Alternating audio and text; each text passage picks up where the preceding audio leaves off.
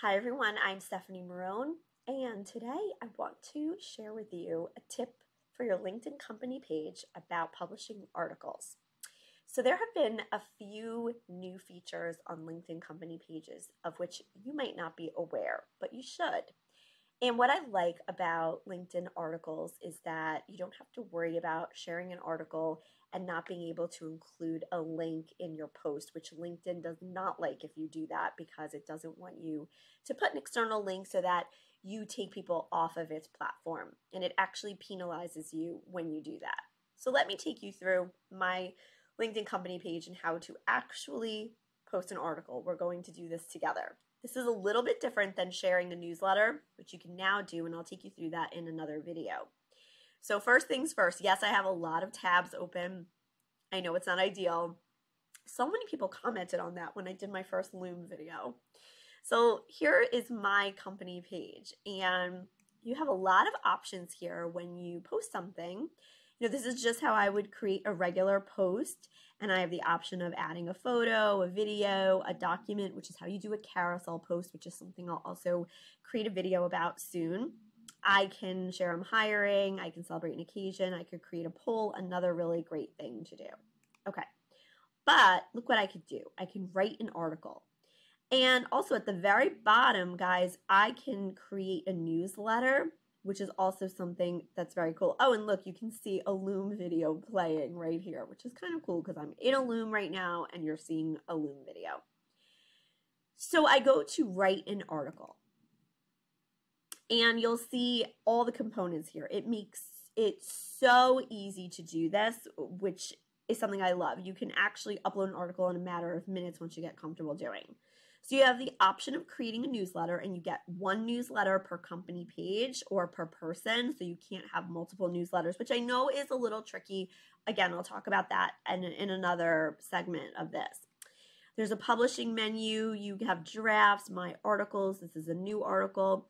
There's a couple of different things you can do here with regard to formatting. But you have like sort of like a CMS tool right up here with, block quotes and URL links, and you can bold and italicize, underline. I've got my headline and then my cover image. So I use Canva to resize my images. It tells you that you should put a pixel size of 1280 by 720. I do not actually agree with this because when I do use that image size, it becomes distorted. So in Canva, there's actually a LinkedIn banner article cover image size. It's 2000 by 600. That's the one I recommend using for this. So I'll show you in 1 second because we're actually going to do this.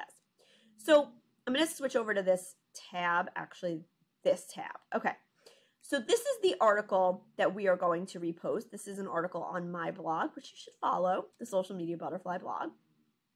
And I'm just going to copy this. So I'm going to right click it, go to copy. I'm going to go back to my article. I'm going to paste this. And see, it's like already formatted. I don't have to do anything here. I'm going to just click on this. And I already have my headline right here, my cover image, and I resized it. So it's perfect. Now, there's a few things you can do here. This is the full width. There's also like a cover, like another width here. Sorry, there's full width, and then there's something in there. I can't get to it. But anyway, trust me, this is the right size. I can also remove it. I can add a credit or a caption. I'm not going to do that. This is totally fine. Okay. So I'm going to go here and paste my copy. And that is not the right article. Okay. So I'm going to go here. I'm just going to grab all of the text. It's not going to grab that image. Don't worry. Okay. And now I'm just going to go back to LinkedIn.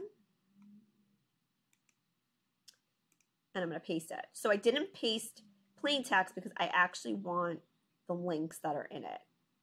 Okay, because I actually want this URL. Okay, it's so easy that it actually even pulls in. Yeah, so look, it actually pulls in bullets. It's not like WordPress or another CMS tool. There's nothing else here that I really have to do with the exception of you should pull in your contact info. So I'm going to pull in my contact info. This is a JD Supra article, which you can also follow me on JD Supra. I'm just going to pull in my contact info. You should always add that to the bottom of your article. You see it pulled it in. These are all hyperlinks. You can, obviously double check them. I just know that these work. So if you do it once and keep it in an article, keep it in a Word document, you'll never have to do it again. The other thing that I would like to do is show you that you can actually add an image here. So you see when I put my cursor right on the left side, I get this sort of like, I don't know, it looks like a quote with like a little plus sign. Look what happens. I get a new menu. I can insert an image, insert a video, which is super cool because I can actually put a YouTube link in here. And so I'll just show you guys really quickly. If I wanted to do that, I would just grab the URL and let me just go back to LinkedIn. Sorry, let me go back here. Look what happens. So I shared the YouTube link. It actually embeds it into the article. Isn't that cool? So that you can actually just watch it right in here. Now, this is actually not something that I want to put in this article. So, Hi everyone, I'm Stephanie. Oh, but look, you're watching a Loom while you're in a Loom. Isn't that cool? So you could just very easily delete it. And another thing you can do is put my cursor here, add an image. So let me show you. I'm going to upload this from my computer.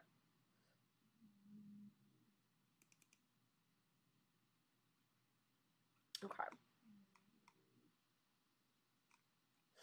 Okay, now this is humongous. I don't want it this big. I'm just going to go here, and this is an image that I made to just kind of summarize the points in the bullets. I did this in Canva also, and so I'll just want to do some alt text. Always add alt text to just make it readable, accessible, and it'll come up higher in Google search results and LinkedIn search results. So how to repurpose your video content. Oh, this is actually webinar content. Webinar content. Okay. All right. And then with this one, I wanted to just see if I could delete this. I think it's going to let me delete it. I think if I do my cursor. Yeah. Okay, cool. So it let me take the video out, but unfortunately it also took that image out. So just have to go and put that back. And you can also see that you can put slides in there. Like there's a bunch of cool things that you can add. So kind of cool. So you have to play around. Like you'll see like, if I wanted to put this here, I don't think it looks that good there. I think you guys would agree with me. I can put it in the middle. Make it huge. Whoa, no. I think it looks better over there. But, you have to sort of play around with it, okay? And then add the alt text back.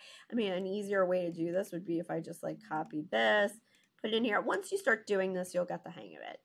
Okay, so now I've double-checked it. Let's pretend I double-checked it. We're actually going to share it right now. Okay, so I am going to pull the intro of my article because I think it's, it's a good summary of the article. But if there's something else you'd rather use, feel free. Now, look what happens. It pulls in this image that I use as my cover image. So that's why it's really important to pick a good cover image. I put the copy in there. I've got to add, formatting things.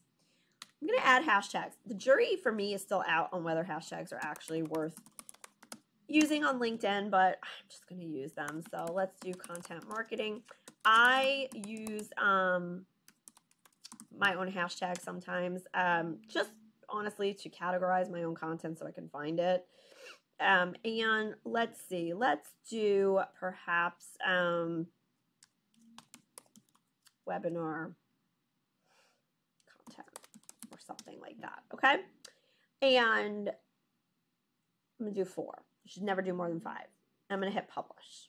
Okay, so the beauty with LinkedIn articles is that you can edit them and it doesn't hurt your SEO, it doesn't hurt the reach of the post or anything. Here's my article. voila. And in case you're wondering where this article lives, okay? This article lives on your company page so it's here and it's with your other articles. So if you want to see your other articles, you just go here and you go to my articles and it's going to pull up all the other articles that you wrote. Now, these are not the articles that you wrote as an individual. These are the articles that you published as an individual, as your company.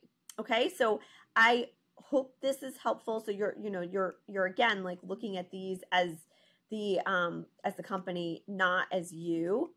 And it's a great thing to do. If you wanted to say who the author was for the actual article, you would need to just put the name of the person underneath, and you can certainly like hyperlink the person, okay? And then if you're trying to go back to your company page, it's just, obviously it's a little tricky here, but I was showing you guys how to do this. It took me less than 10 minutes to do it. It may take you a little bit longer. Let's look at this page as a member, and you'll see that, okay, so let's look at posts, and if I go under articles, you'll see these are all of the articles that I've written, okay, as my company. So pretty cool. I hope this was helpful, and if you liked this, please feel free to share it, to like it, and let me know if there are other videos that you want me to show you guys how to do. So follow me at thesocialmediabutterflyblog.com and, of course, on LinkedIn. Thanks, guys, for watching. Have a good day.